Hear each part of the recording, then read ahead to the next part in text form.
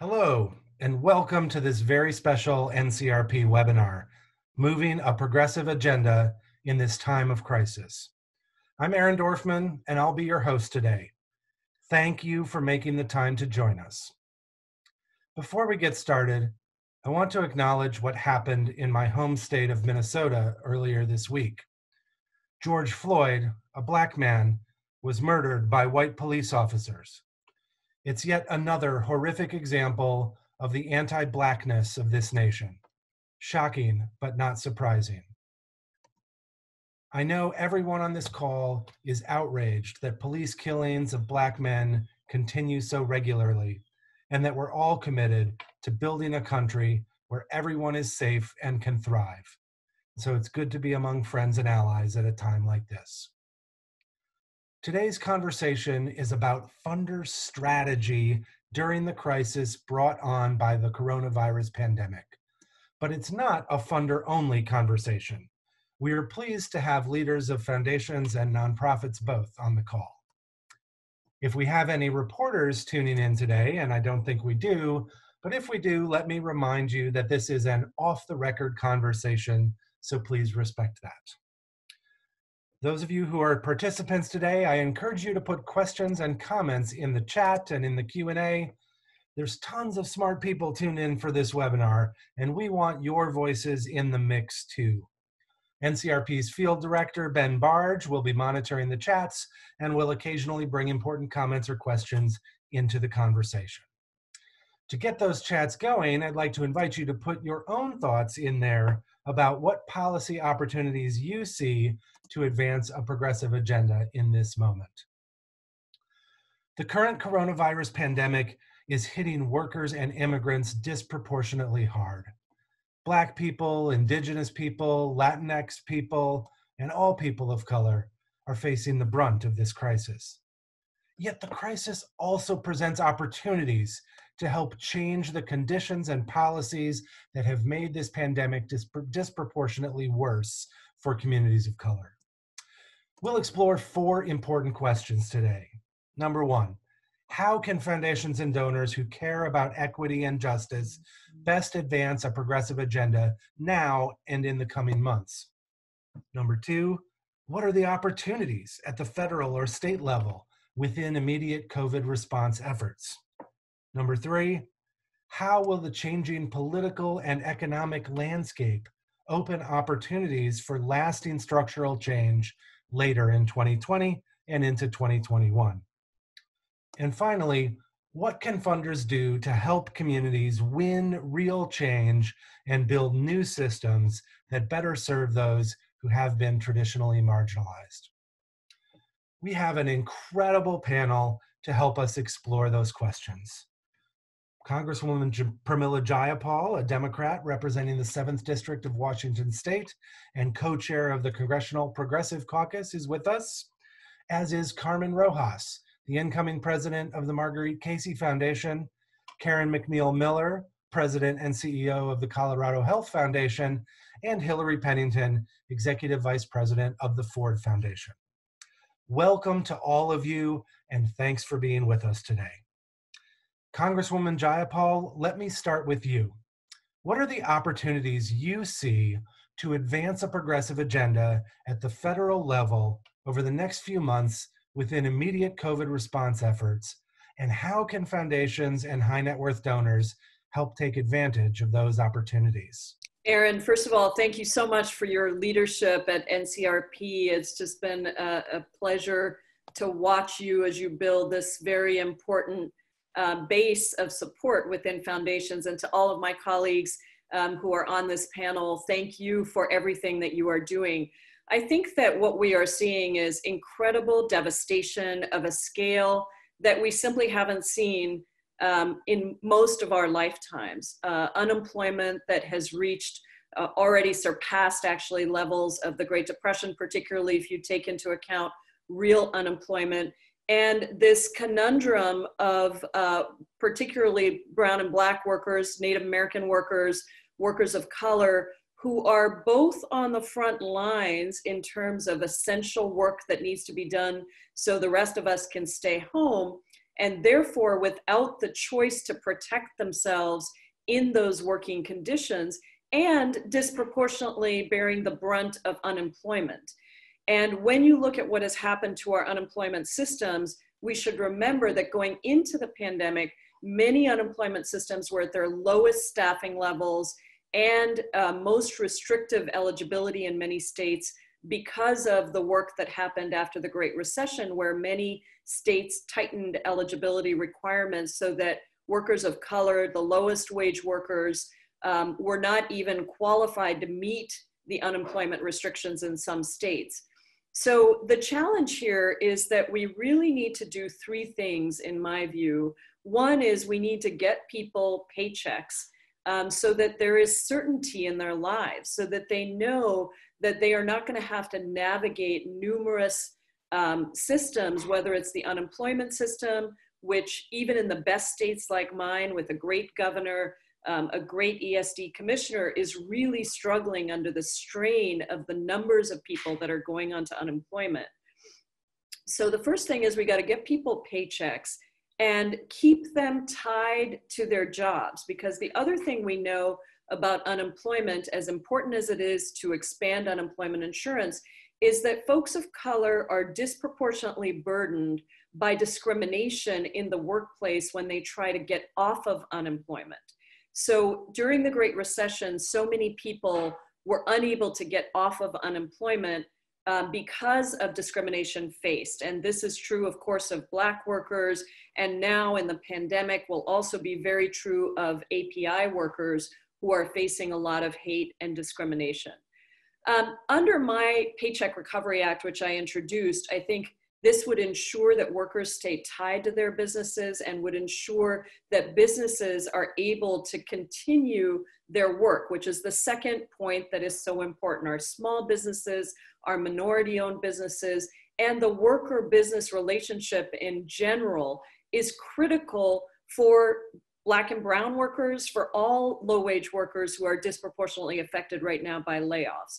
And then the third area is around healthcare. We are in a situation where we already had 87 million people who were uninsured or underinsured. And now, according to Kaiser, 27 million more Americans have lost their health insurance because it was tied to their jobs. So in my Paycheck Recovery Act, we would actually keep people on their employer-sponsored healthcare by covering benefits as well. But I do have other bills with Joe Kennedy, the Medicare Crisis Act, that would untether people and their health insurance from their jobs. So it would cover people that were unemployed through Medicare, cover people who are uninsured through Medicaid. I think at the end of the day, what we need to make sure of is that we understand the tremendous devastation of uncertainty, of no money in the pocket, particularly for Black and brown workers, and the safety elements where we are putting workers in the position of having to choose between putting food on their table and actually being able to be safe. That's just not acceptable. Final thing I'll mention is immigrants. We have excluded immigrants from almost every form of relief in Congress. And this is a major, major place where I think foundations, unfortunately, will have to pick up the slack as long as the federal government refuses to recognize that the virus doesn't discriminate by citizenship. And in fact, you see the highest concentrations of COVID in the Latinx populations and meatpacking plants and elsewhere. So I know those are a lot of different pieces here, but I think that the overall situation for workers of color in particular, who make up the disproportionate level of low-wage workers, on every level, they are getting slammed, and we desperately need help. I'm trying to do that here in Congress, but obviously a place where the foundations and philanthropic sector can play an enormous role. Great, thank you so much. Carmen, maybe let's bring you in on the conversation here. You've been focused for the past several years on advancing workers' rights, and now you're moving into the role of foundation president. And you wrote a powerful piece early in this crisis about how philanthropy must show up differently in this moment. So what are the key things that foundations and high net worth donors can and must do now and for the next year or so if they care about moving a progressive agenda that benefits workers, immigrants, and low-income families. Oops, unmute yourself, please, Carmen. Give me 1 second. Hi, you got me? You missed all of my thank you. Can you hear me now? Great, awesome. So first and foremost, thank you so much for having me. As I mentioned to the panelists before we started, I have yet to start my new job. I am still in the in-between. And I'm excited that this is one of the first places that I get to be in conversation with my partners in this field. I think this pandemic has provided yet another opportunity for philanthropy to step up. And to be honest, I think the jury is still out. Many institutions have spent a lot of time talking about what they're going to do as opposed to doing it. Many leaders have failed to situate the current crisis of the pandemic in the context of racialized capitalism and white supremacy. And many donors have seized this pandemic to further privatize functions of the state in ways that will continue to hurt poor families across the country. So as I've been thinking about my transition into this new role, and as I've been working with the amazing team at Marguerite, we've really been orienting around three big things. The first is that we are spending as much time naming those who have made gains during the pandemic as we do naming those who have been killed. And I think that this is a place where philanthropy could really step up. We need to name why people have gotten sick, why they have lacked access to quality care, and why they've died. And specifically why Black, Indigenous, immigrant, and communities of color have died at horrifying rates. We need to say clearly that our family members aren't dying. They are actually being killed by bad policies, killed by corporate irresponsibility, and killed by those who profit and keep power because racism exists. So one thing that I think philanthropy needs to do in this moment is hold not only the victim, but also the victors in this moment, really in our line of sight. The second thing is that we are funding organizations that are working to hold those who make these choices at the expense of our families accountable and creating different conditions so that our families can actually be more powerful. The majority of our grant recipients are focused on organizing in communities of color. And I think that that is emblematic and should be what the vast majority of funders should be funding. They are creating solutions and really doing the life-saving work that we can't live without. I think Marguerite Casey has a long history of offering primarily long-term general operating support. And as all of the think pieces in our sector have said, the busy work that philanthropy creates both before this moment, in this moment, needs to be stopped in service of actually transforming the conditions that we're working in. The third thing, and the thing that makes me really excited about being on this panel, is that we are making sure to situate our work in the context of our democracy and our economy. I think it's funny, like if you just read the news or philanthropic trade journals, we would believe that we're making our way out of this $1 million donation at a time. And in reality, it's been our taxpayers who've made available the trillions of dollars for what little response we've gotten. I want to make sure that we are bringing to the center and supporting those organizations that are making sure that we and have a vision for a functioning and representative democracy organized to serve the public good and maintain a social safety net, as well as a just economy. I think that this moment has made a number of the failures of our current and political and corporate climate really visible, but I don't think we give up.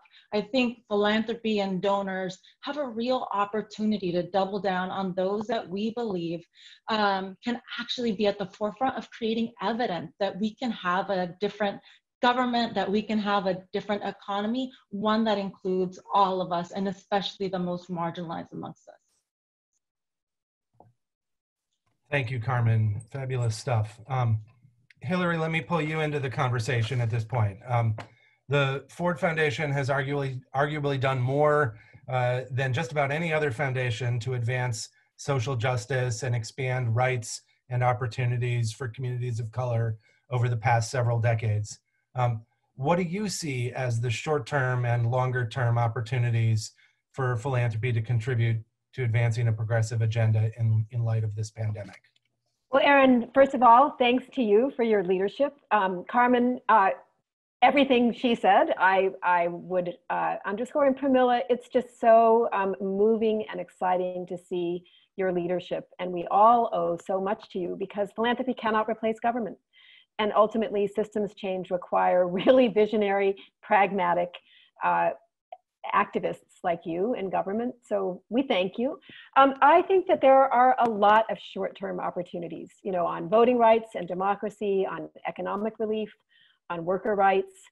And there's a, you know, to me, what's exciting in this moment is all the kinds of new organizing and energy we see from workers and communities that are disproportionately impacted, especially essential workers, low-wage workers, Black and brown workers. But, you know, seeing organized protests that bring together Amazon workers and Instacart workers and places where we really have not seen organizing before, and seeing different kinds of communities really express their demands, you know, moving from student debt cancellation to rent strikes. So that's all promising, and it's possible for philanthropy actually to support that.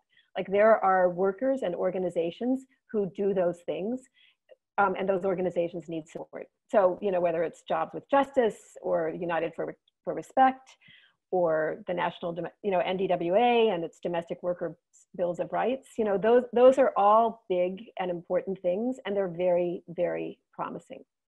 You know, that said, while I love and celebrate, even, for example, what Sarita Gupta, my colleague at Ford, and others have been able to pull together on the Families and Workers Fund, you know, it's frustrating that that fund has less than $9 million in it so far towards a $20 million or more goal, when so many other kinds of funds for, you know, food or, you know, other things that are also essential but not as political, manage to get a lot more charitable donations a lot more quickly. So we have, you know, I think we have a lot of work to do. And longer term, I think we have to get to work on what a recovery plan would look like that counters inequality rather than furthering it. You know, because it's not that we don't know how to reduce inequality, it's that we choose not to.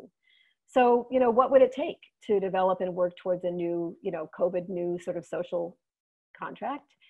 And, you know, even setting aside some of the disgusting ways in which some people are weaponizing COVID to fuel our culture wars, we in philanthropy have a really long way to go. And I think we will have to change a number of things in our own practices. You know, first and foremost, we are going to have to fund, as Carmen was saying, the organizations that are the essential workers in this fight.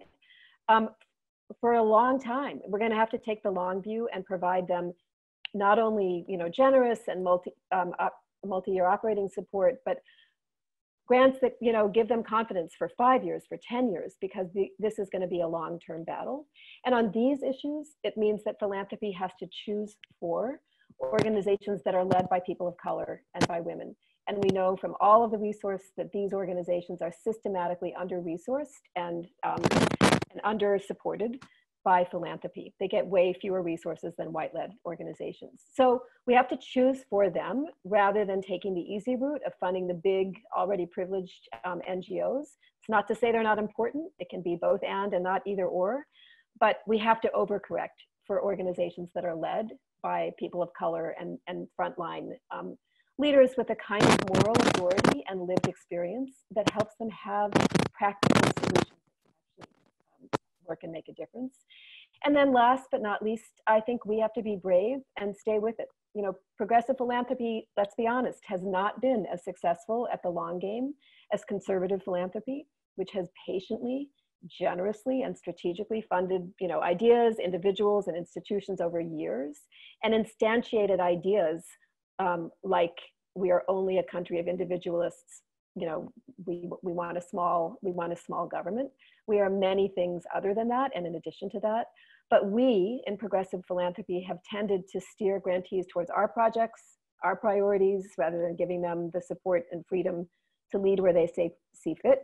We've forced the field, you know, to silo and focus on projects and compete with each other, rather than helping them really be able to operate as separate tentacles of a strategically conjoined whole. So I think we have to ask ourselves, have we handicapped the field when it comes to these big movement moments? We are in a big movement moment right now, and we have to step up. And in some ways, we have cultivated a kind of learned helplessness on the part of the field, you know, to look for funding and turn yourself into a pretzel in order to line up with a priority of a given foundation. And that's on us. And in a time when the nonprofit sector is in free fall and organizations are, you know, themselves in crisis, we should not expect grantees to ask us to fundamentally change the relationship that they have with us. We have to do it, we have to make the offer and the invitation to them, and we have to step up and do it individually and much more strategically together. Great. Thank you, Hilary. Inspiring stuff. Karen, let's get you in on this conversation now. The Colorado Health Foundation has been very involved in shaping the response of state government. I'd love for you to tell us what you've done so far, how effective those efforts have been, and what do you see as opportunities for foundations to influence state governments over the next 10 months or so? Thank you. Good morning, everyone. Thank you, Aaron. I am really excited to be part of this panel with these three fierce women. And I see some friends on the participants list and some old friends and some new friends. So thank everybody for participating. So yes, at the Colorado Health Foundation, we have been able to influence and drive the design of the governor's COVID response fund in the state. That happened when two parallel tracks merged. The first track was right after the COVID, or after COVID became a real thing and we all figured out, yes, this is gonna really impact. The Colorado funders got together and started thinking about a joint fund of funders. Separately, the governor announced he was starting a fund. And the majority of the foundation said, well, there's no need to have two funds. Let's just put our funds there with the governor's fund. There were actually two foundations. We were one of them, and the Colorado Trust was the other, who were the two holdouts.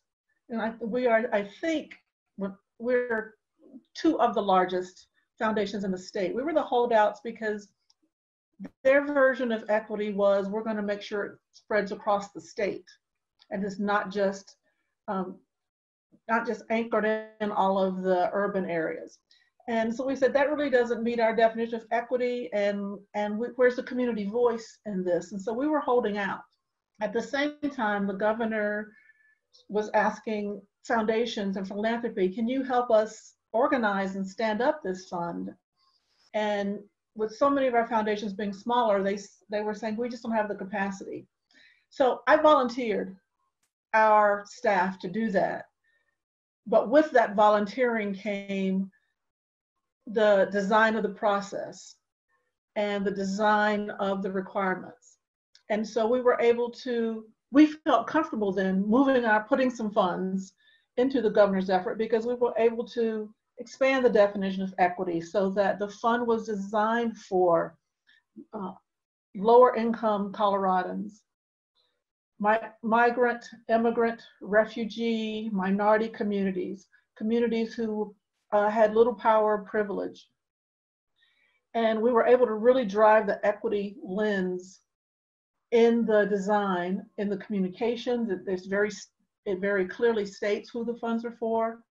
And then we were able to design the process, which included a community voice committee that informs the review process. So before grants are reviewed, we listen to the voices of the community. These were lived experienced Coloradans. These were grassroots organizations who were on the ground and had the pulse of the community. They told us, here's what the community needs are. Here's what's dominant and prominent. And then those became the priorities and the lens through which the review committee reviewed grants. So it has been a great partnership with the state. So not only were we able to try to move that agenda, but we moved their agenda. We're helping move their agenda and understanding of what equity is.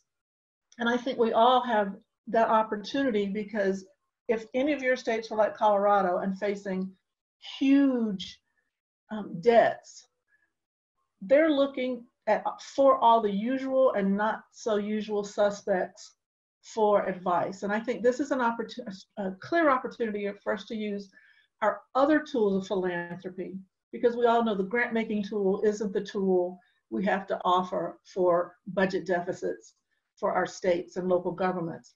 But we can use this is a time to wield the power that we have and be the influencers. It's this a time that we can say to the governor's office or to DHS or to whatever department of government that is in our wheelhouse, I'll lead that committee for you. Let me take that off your hands. We'll lead that committee. And then that usually gives you the opportunity to craft the committee the way you want, drive the agenda, volunteer for our state governments. I think that's a huge way that we can directly impact the direction of state government. Certainly funding advocacy groups, and particularly grassroots advocacy efforts is a way to move state government. And I haven't seen a lot of success at this yet at the state level, and some of the folks on the call may know this, but we've had success on the municipal level of government in introducing impact investors into local government for innovative efforts and for efforts that are truly focused on those vulnerable populations, those populations that aren't that historically don't have privilege and power, who historically have been easily ignored. We've been able to use the power of impact investing, and I think that's the way we can use another one of our tools. Also, where I think all of us, everybody on this call has a blog, has a website, has a newsletter. The power of the voice we have and the distribution channels we have to consistently create an agenda, consistently put out a set of messages that puts a stake in the ground, which sometimes we are loath to do. And to, I think it was Hilary's point, we haven't been as successful as some of our conservative colleagues because they put a stake in the ground.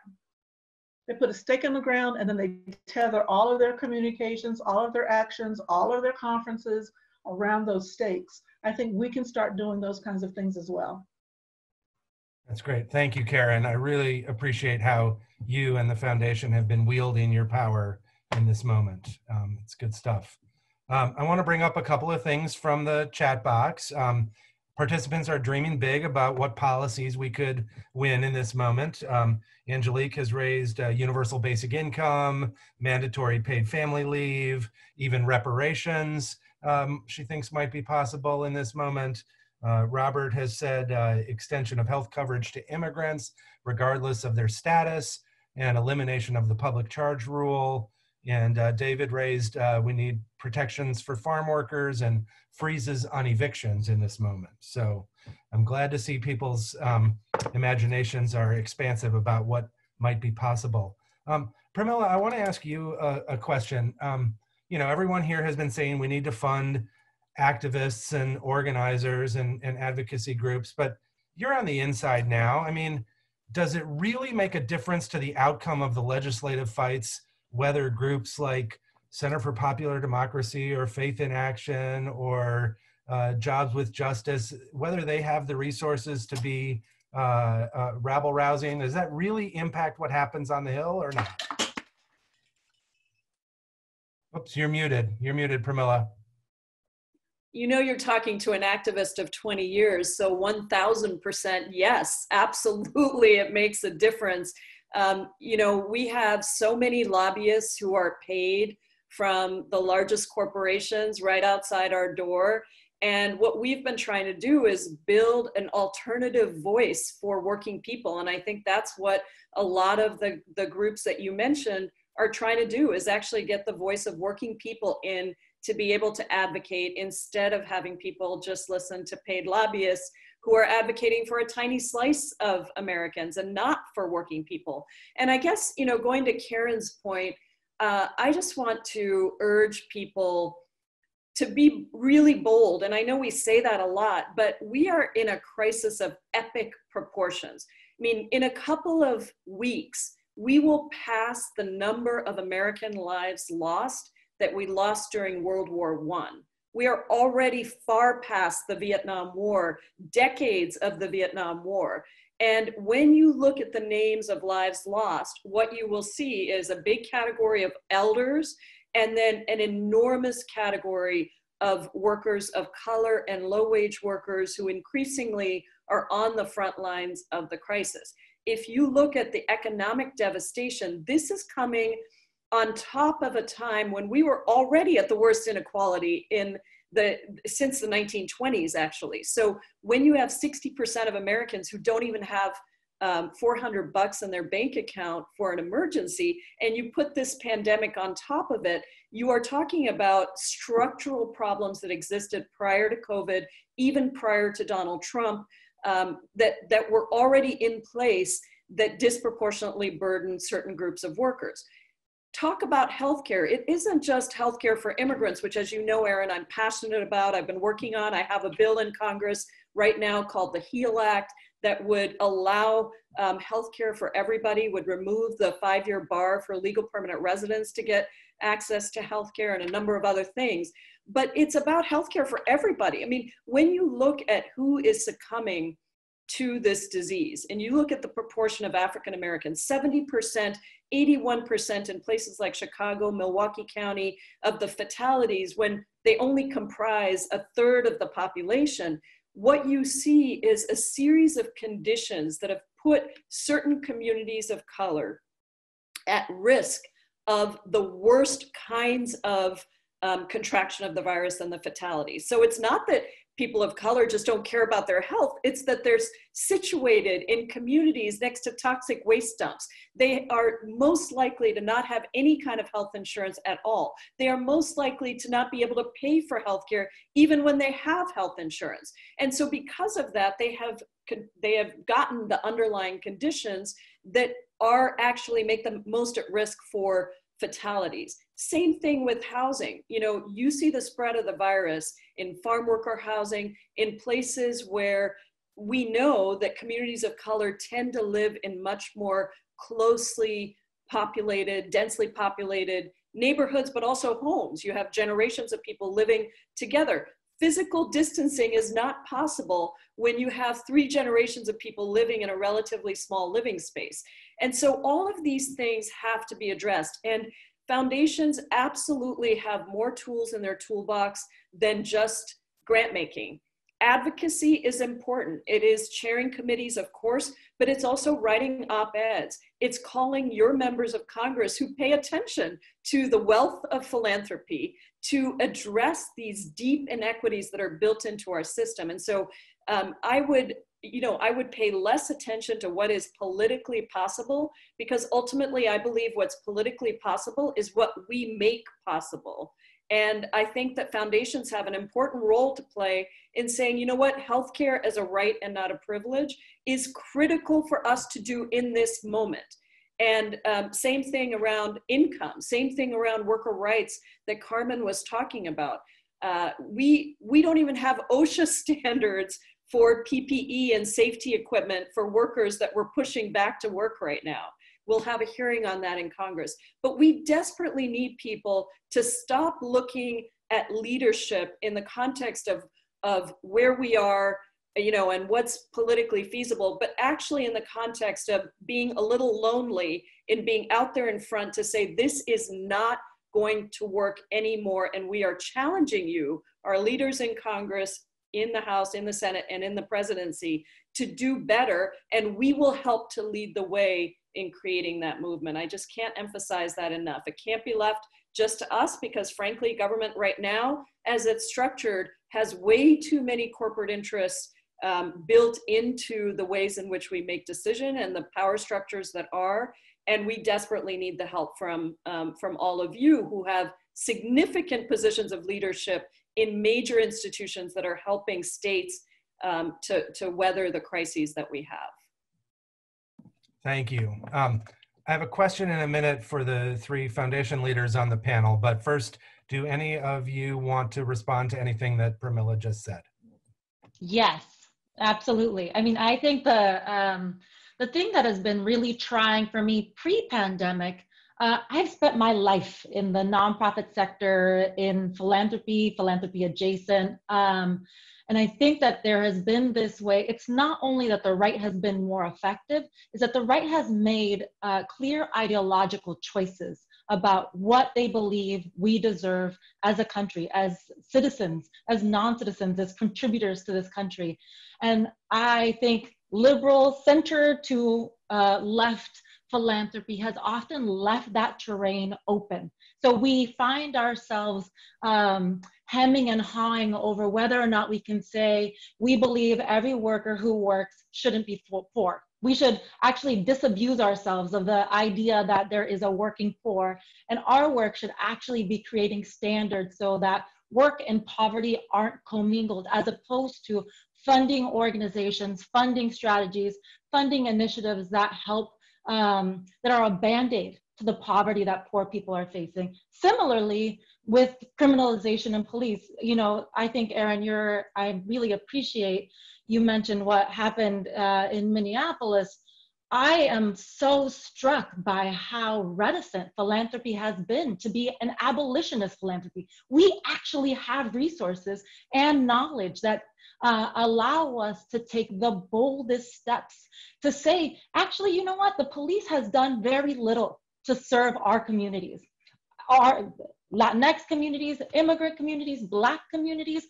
Let's imagine something different. Let's fund those organizations that know that putting people in cages is actually not leading to any sort of redemption or healing. It's actually making things worse in our country, and starting to support organizations that can be on the front line of creating evidence of what's possible for us is really critical. Again, not only in this moment, I think I started in philanthropy in 2008 and have made my way through many crises. Hurricane Katrina, I have seen like the ebb and flow, like the chest puffing courage that happens in crisis.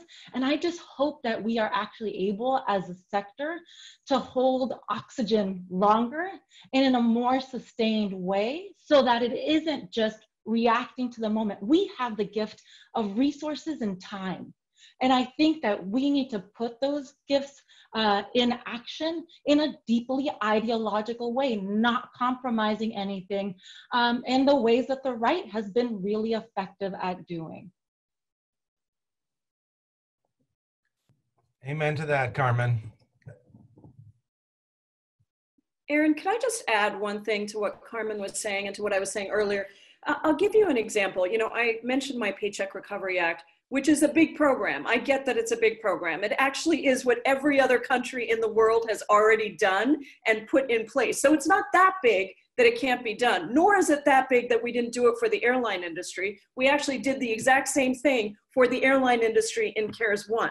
So why can't we do that for workers across the country so that we have in place a system? And by the way, it would be a system like Germany put in after the last Great Recession, where any time unemployment reaches a certain level, this kicks in. You don't have to wait on Congress to actually get there. But the idea, sometimes for some of us on the left, we have been so beaten into submission around protecting our safety net systems that the idea that we would actually protect paychecks, you know, that we would actually protect the worker-business relationship is almost too hard for us to wrap our heads around.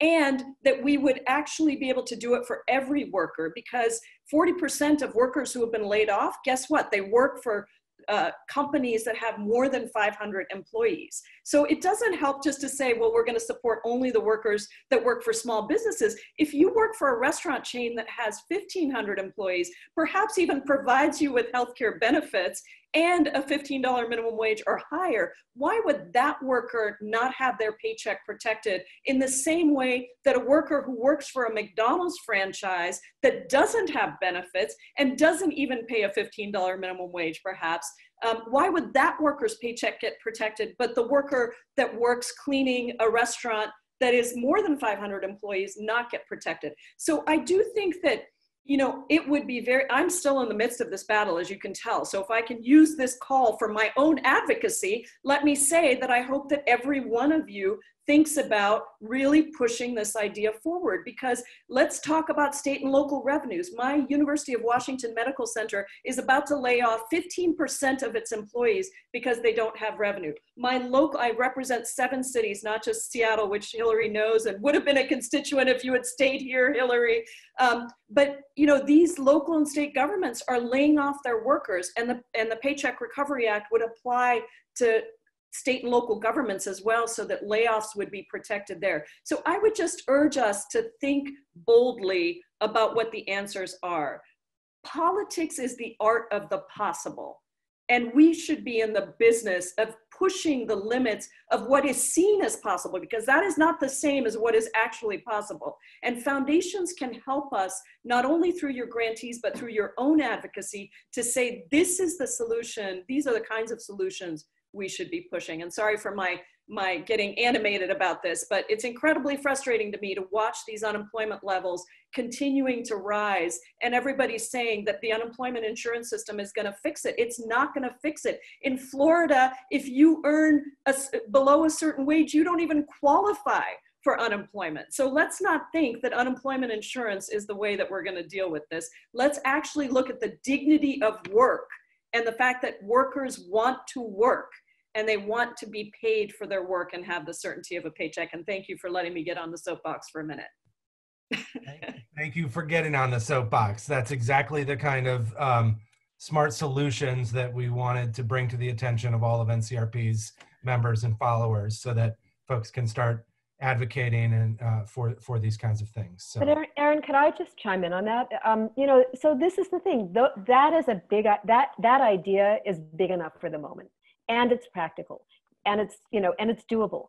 So I think one thing we need to do as we use our voices is to align around things that are concrete, not just values and words, but like 5 things that if we could support them over time, and maybe it doesn't get across the line the first time, you know, maybe it takes several tries to get it across the line, but we have to keep repeating and repeating both the values and then the things that make them practical. And I think, you know, people can't create something that they can't imagine, and we've given up imagining, Carmen, to your point, that things can be different, and they can be.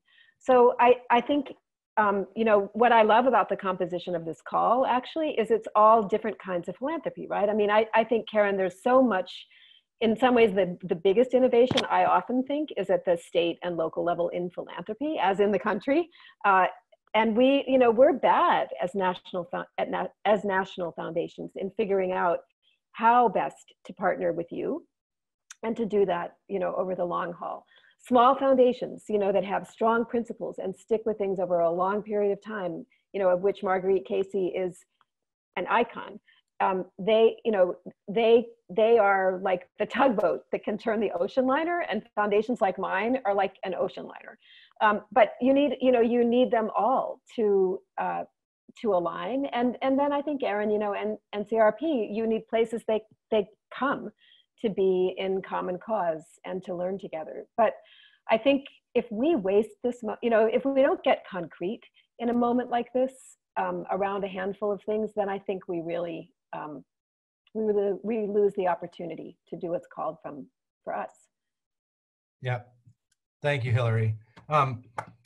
So in response to this sense of urgency that we all feel, many foundations have decided to increase their giving, both in response to the horrible crisis that we face, but also to take advantage of the opportunities that the crisis is creating. So Mary Reynolds Babcock Foundation has doubled their grants budget. Wallace Global Fund went to a 20% payout this year. Libra Foundation doubled their grants budget this year as well. I'm curious whether Ford, Marguerite, Casey, and Colorado Health are increasing spending at all in 2020 and 2021, and if so, by how much, and how did you come to those decisions? So we had a conversation. We had a conversation as a board a year ago, actually preparing for a crisis. I feel like everybody, to the Congresswoman's point, like we have been living, our communities have been living in crisis since 2008, and many of our communities have been living in crisis pre-2008, right? And so our board last year made a decision that we would, in a moment of crisis, peg our payout for the subsequent 3 years to our peak endowment amount. So it wouldn't fluctuate. And so that we could actually not pull back, make the choice to not pull back funding in the moment of crisis like many foundations have, and instead say, we have benefited as institutions from these tax breaks. We have benefited from a distorted market that has inflated our endowments, and it is our job to hold ourselves accountable and responsible for those benefits. And so for the next 3 years, we will be paying out what we would have paid out if we were in December 2019. This is Karen. Our board immediately, it just so happened that I think we went virtual on a Monday, and then the next Tuesday was a board meeting. And it was so apparent to the board what was going on. So what we've done is this year we're doing 125% of payout. And next year it will be at least 125% of payout, depending on which of 2 or 3 scenarios that we're looking at play out over time. Us too, we already pay out well above the limit, and because we're big, that's a lot. If we pay out closer to 6% a year, it's close to $100 million more in grants. So we're not stepping back from that, but we are also in the middle of a big conversation with our board about a big ask to do a lot more. So stay tuned. But we all should be doing this. It's the right thing to do. Absolutely. Thank you, guys. Ben, let me go to you and see what interesting questions may have come up in the chat. I know you've been monitoring that for us. Sure. Well, I want to echo Aaron and NCRP's thanks to all our panelists here for everything that you're doing and for the leadership that you're showing in the sector. And I want to thank everyone who's been commenting and leaving questions in the chat. Whether or not we can get to all of them, keep them coming, and we'll try to integrate those into the conversation. So one really great question from Christelle was, how can foundations, in addition to their grant making, use their social capital to influence government response? What have you found useful in the work that you do, and what does that strategic partnership look like?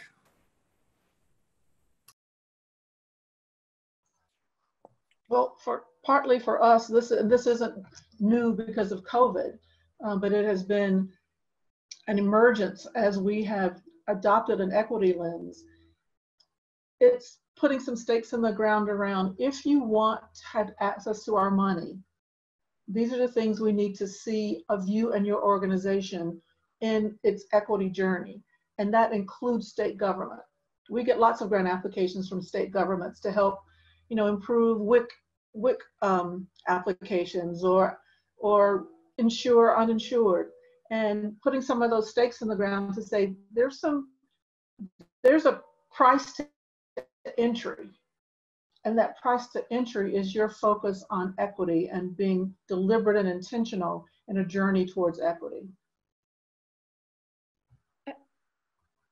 I would just say a couple of things. One, think about 501c4 funding. I think a lot of foundations don't do this because they're worried about the tax consequences, but both within 501c3, you can take an H election as a 501c3, as long as your foundation dollars permit you to do that.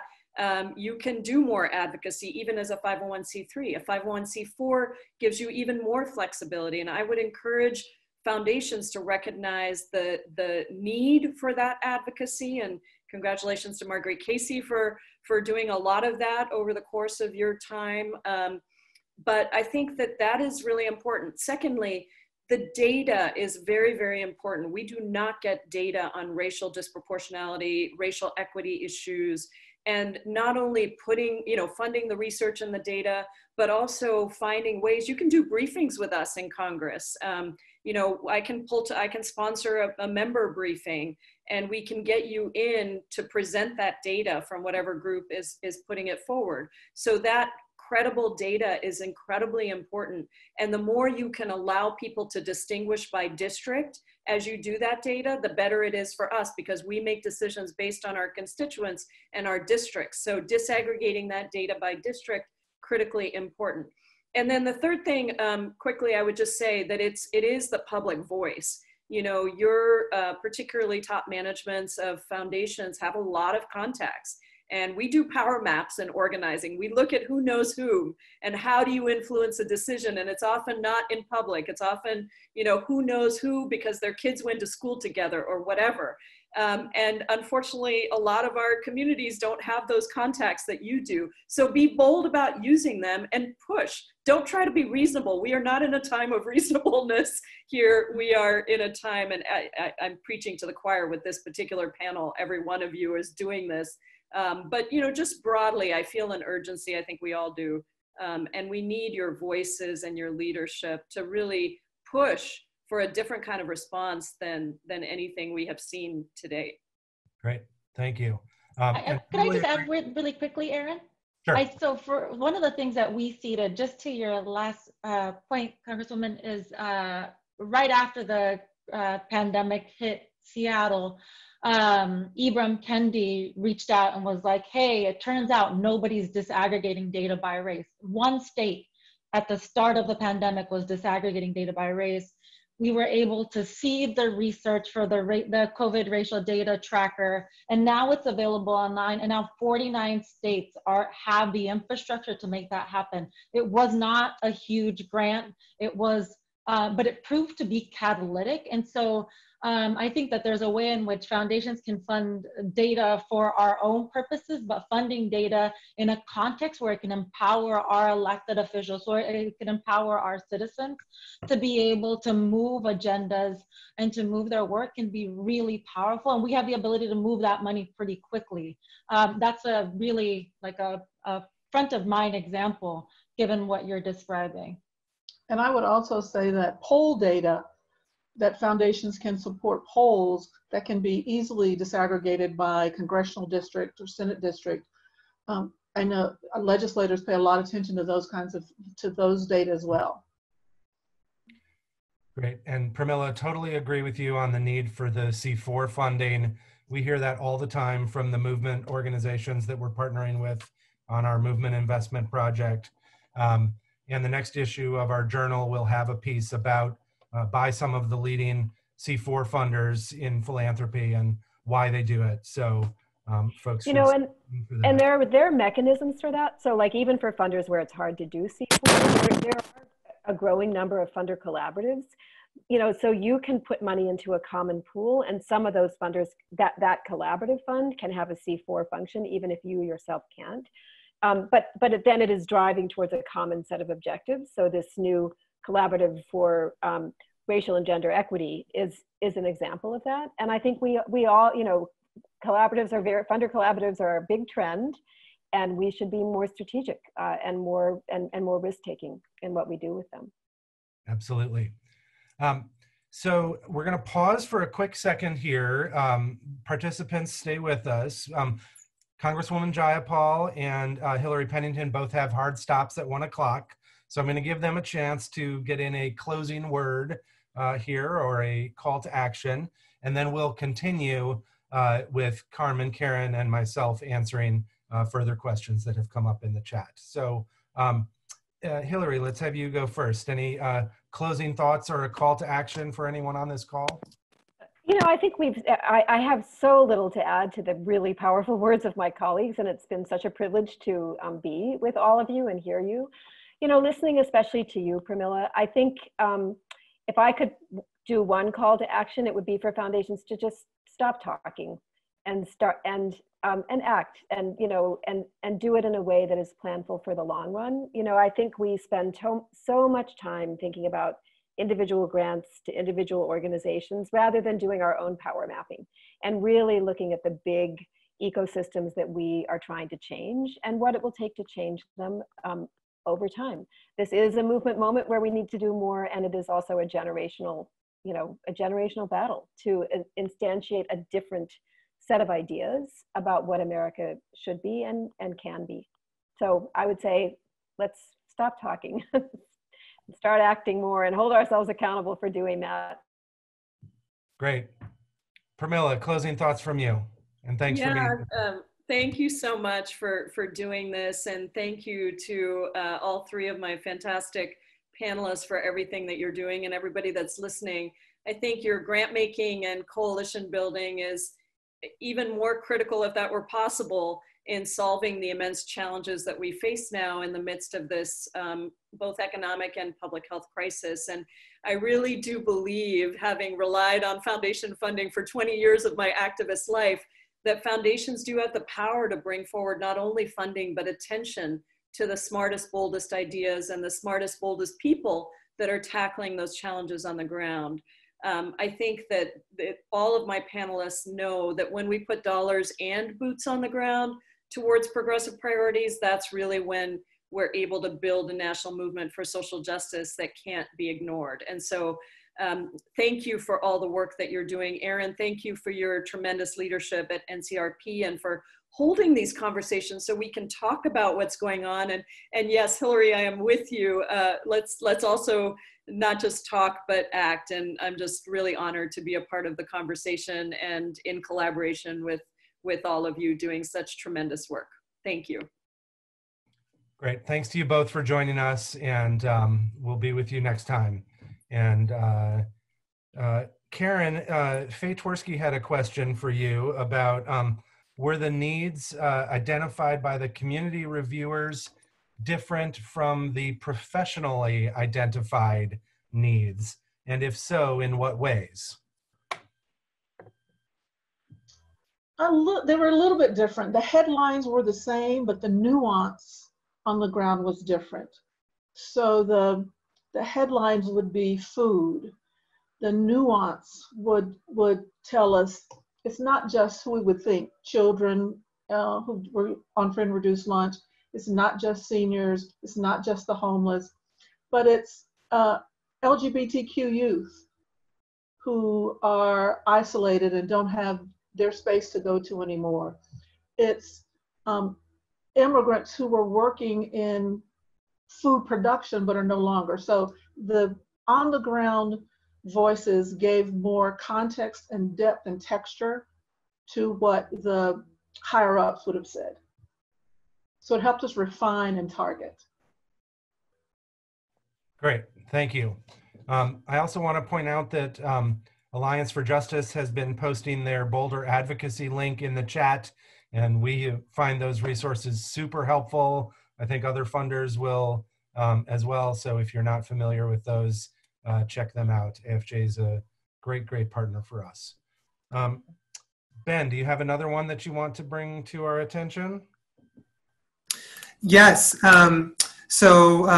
Lo Suz, and apologies if I've mispronounced your name, and Sierra and others have really talked about the importance of foundations getting ahead of narrative around the disaggregation of data. So when we're talking about how the COVID-19 pandemic disproportionately affects communities of color, low-income folks, immigrants, LGBTQ communities, there can be a tendency, Diane raised this for Texas, for sometimes the government response to then be actually to open up sooner, because there's less concern and less regard for these communities who are already not represented as they should be among these decision makers who are making these decisions. So how do you think about the ways philanthropy can not only promote the disaggregation of data, but really be proactive in helping movement partners, whether they're fighting for stopping evictions or reproductive justice or other racial justice concerns, to fight for that with everything that they can use?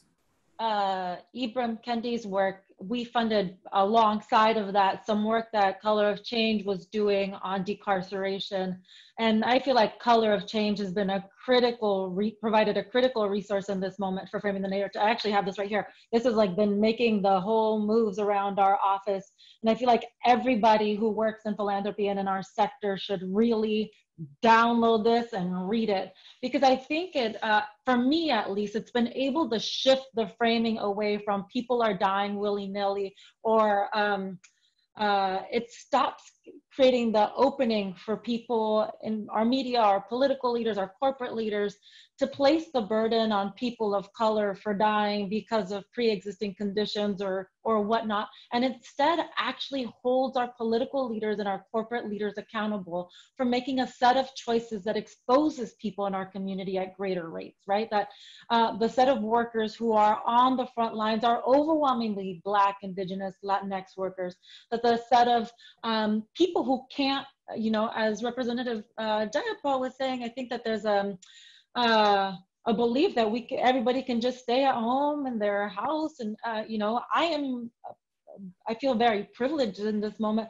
but know that the vast majority of people that I grew up with, the vast majority of people in my family can't afford that, that there is no sustaining structure. And so what we have done and committed to as a foundation is to funding not only the research and data, but pairing it with organizations like Color of Change that take that data and frame it in the context of historical racism and white supremacy.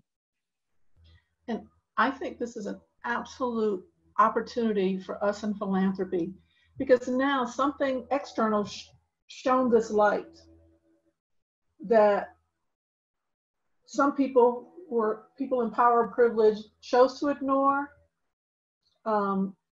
could easily ignore, or could claim was invisible. Now the light has been shined so brightly on it that part of our job is to keep that light there. And because it's not a surprise, the people who live it every day, it is not a surprise to them.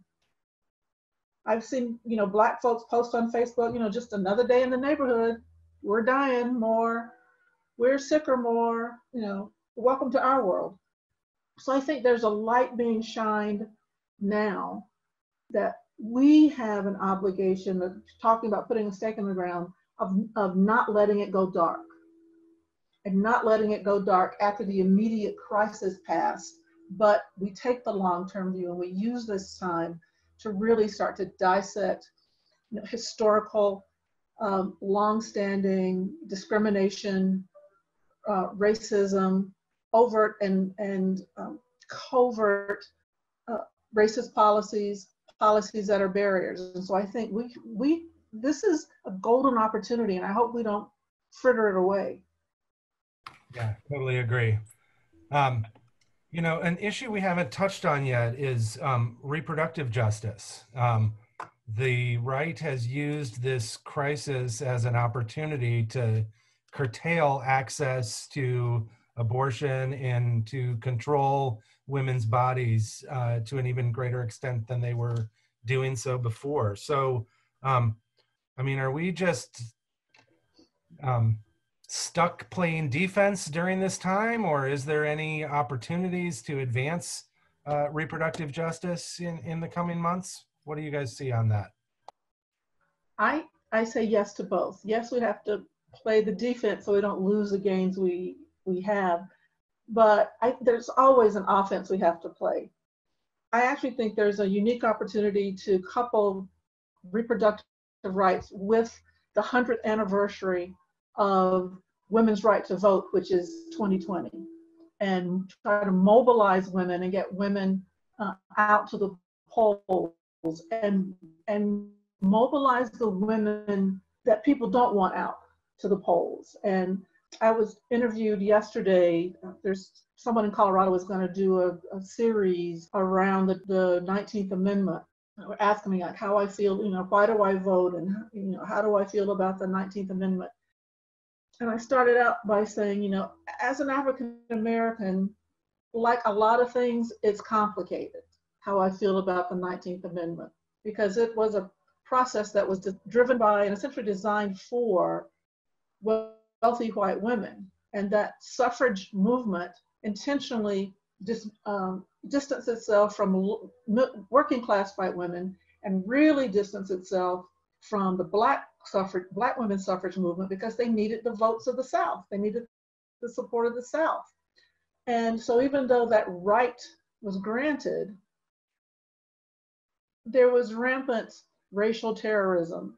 There was rampant threatened and carried out bodily violence on people. And so folks, my parents, would say that it was a Voting Rights Act of 1965 that really gave them the right to vote, and not the 15th or the 19th Amendment. However, I think we can use that 19th Amendment and the 100th anniversary of the women's right to vote to say, women, exercise your power. Don't give away your power. Take back your power. And it's a moment we should be able to capitalize on. Yeah, I really agree with Karen. I love that. I love this framing. Like many of our institutions, regardless of the size, have resources to both walk and chew gum in this moment, right? So we should be, one, working to protect and defend women's access to abortion, but the broader set of reproductive and gender justice issues right now to stop any sort of backsliding, but also continue to support those organizations and leaders that know we need a new and that are working for a new set of conditions for women, for trans folks, for queer folks, for folks who lack access to care broadly. I think that this moment has been able to create connectivity or visibility of connectivity across issues in ways that other moments haven't made so visible. And so I think that, yeah, we have to be able to walk and chew gum, protect what we have, and also support those organizations that are working for more. Great, thank you both. So we've certainly been talking about the need for support for immigrant communities at this time. NCRP 2 weeks ago released a new 50-state dashboard showing the local to local funding for immigrants and the pro-immigrant and pro-refugee movements. So we showed in each state the 10 largest funders in that state to that state, and then how well do they support immigrants and the pro-immigrant movement. And, you know, not surprisingly, levels of support are quite low, and most funders don't consider themselves an immigration funder. They might say, I'm a workforce funder, or I'm a health funder, or I'm a this funder. Karen, you've managed to sort of avoid those distinctions or bifurcations. You're a health funder, but you've also done pretty well in supporting immigrants. How do you think about sort of immigrants as a part of the mission of the Colorado Health Foundation, and how would you encourage other local place-based funders to reach out to and embrace immigrants in their community for further support? Well, we recognize that immigrants and refugees are, vital components to the economic, social, and cultural ecosystem and fabric of every community. And so we need them to thrive. We need them to thrive. We need them to thrive in their health. We need them to thrive educationally. We need them to thrive economically. We need them to be housed. We need them to feel fed. We need them to have what they need in order to feel like they are living their healthiest life, however they define health. So we don't have to, I think that transcends the issue area of our foundations.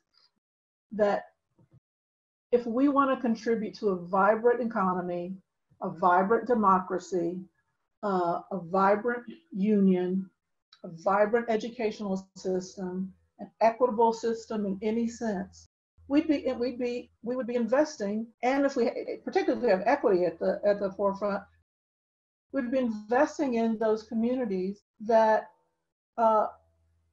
need us the most, and wouldn't exclude them, but make it overt effort to include them.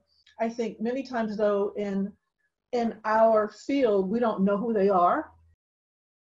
And for so many reasons, they aren't comfortable reaching out to us. So it puts the onus on us to be open, authentic, accessible, and seeking them. And you know, I would say we don't invite them to our table. I think we ask their permission to sit at their table.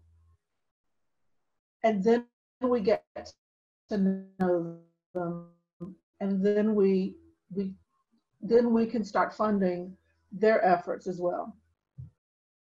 Carmen, anything to add on that? Yeah, so I have been thinking a lot, you know, as Luz Vega Marquis is stepping into her retirement. I've had just so much time to sit and talk with her over the last couple of months. And the thing that has always struck me about Luz's vision and courage and belief for us is that we don't experience issues as people one silo at a time, right? So I'm not only a woman one day, Latinx another day, the kid of immigrants another day, a city planner a third day. Like, I live all of those realities every single moment of my life.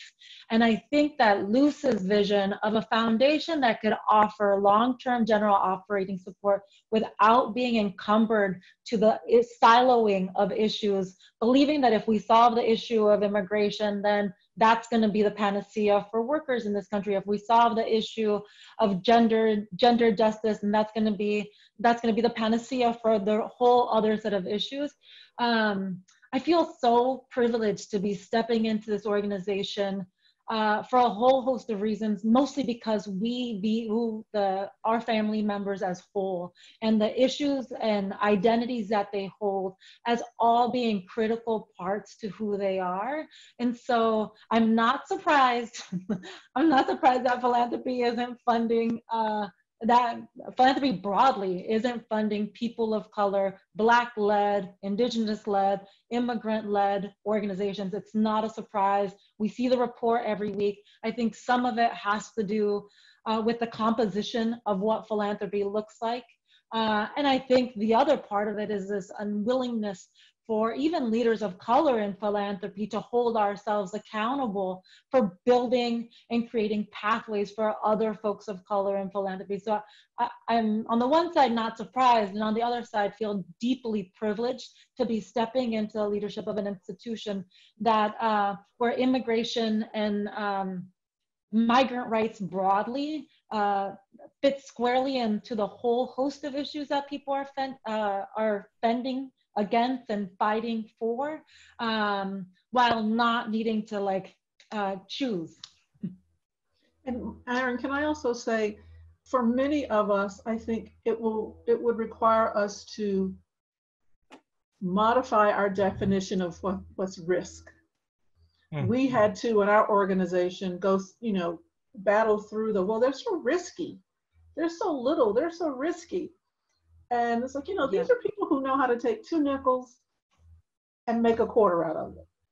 I would argue it's more risky to give that $2 million to the university, who's going to do some community thing and get a paper out of it and then leave the community. I would argue that's more risky than giving this grassroots refugee organization, tribal organization, the $25,000 they asked for. Not agree any more than that, Karen. I actually also, as I step into this role, one of the things that I've been thinking is just like the absurdity that we would use the language of risk for money that this isn't my mom's money, this isn't my cousin's money, this is money that was left generations ago, that is not a part of our tax system.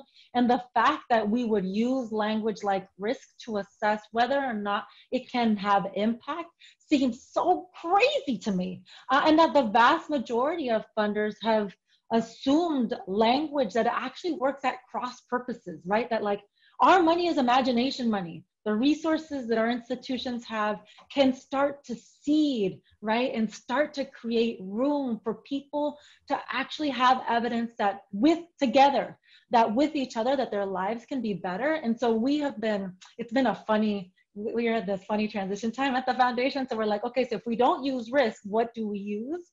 And I'm like, well, how about not? Like trying, imagining, creating, testing, right? Like I think that that's the gift of these resources and getting to run these institutions. And I think we sully those gifts when we don't treat them in that way. Absolutely. And you're getting lots of cheers on the chat, Carmen, for that. I'm going to start to bring us to a close here. So Carmen and Karen, put some thought into what you want to have as your last words. I want to thank everyone who joined the webinar today. Our nonprofit members, we've got a summer series coming up for you. So be on the lookout for that programming. I mentioned that the next issue of our journal, Responsive Philanthropy, is coming out in a couple of weeks. And we've got a great piece by Nicole Marr, the new head of Group Health Foundation, in that issue, and a great piece by our board chair, Starsky Wilson, head of the Deaconess Foundation, and this piece on the 501c4 giving as well. So be on the lookout for that in a couple of weeks. Ben shared the link in the chat to the new release from our Movement Investment Project that shows the local-to-local funding. So check that out as well. And I guess I just want to say to all of you, thank you for what you've been doing. And I encourage you to dream big, go bold. Now is a moment of opportunity, and we've got to take advantage of it. Conservative funders increased their spending during the Great Recession. Liberal and centrist funders did not. They cut back. And you wonder why they made gains. So we can't make the same mistake again during this crisis. And I just encourage everyone to really be bold and move forward together. Karen, final thoughts from you? Thank you. Again, thank everyone who took the time out to join the call. I know how many of these you have to choose from, so thank you for choosing this one. I would say that I would want us to know that we have to stay on in this one for the long term. The health impact will go away eventually. The economic impact will probably dwarf the health impact. The mental health impact will probably dwarf the economic impact. So we need to stay in on this for the long term and not get distracted by another shiny object 8 months from now. So, and this is the opportunity, as I offered before, for us to keep the light shined or shown, I don't know the right verb, keep the light on vulnerable communities, traditionally without power and privilege, and let's work with them, for, and on their behalf for the long term. Awesome. Thank you, Karen, and thanks for being here today. Carmen, close us out. Well, so thanks, Aaron. Like I said at the beginning, I'm really glad that this is my first entry into the world of philanthropy in this new role. Karen, it was such a treat to spend time with you, and just know that anything that I could do to be of service, I'm here. I think having situational awareness is important. And so the thing that has been inspiring to me about this conversation is that we're actually talking about what we can do and the power that we have in our institution, not hand-wringing, not hemming and hawing, and not holding back. Situating ourselves as proudly progressive, proudly wanting and believing that our communities not only need more, but that they deserve more and better than what they have today is a gift that we have. And it's the sort of the animating force for me in this moment. And so thank you all for joining. Like Karen, I know you have all the webinars that you could be joining, and I'm glad to have spent this time with you guys. Wonderful. Thanks so much, everyone, and be safe and fight hard for justice.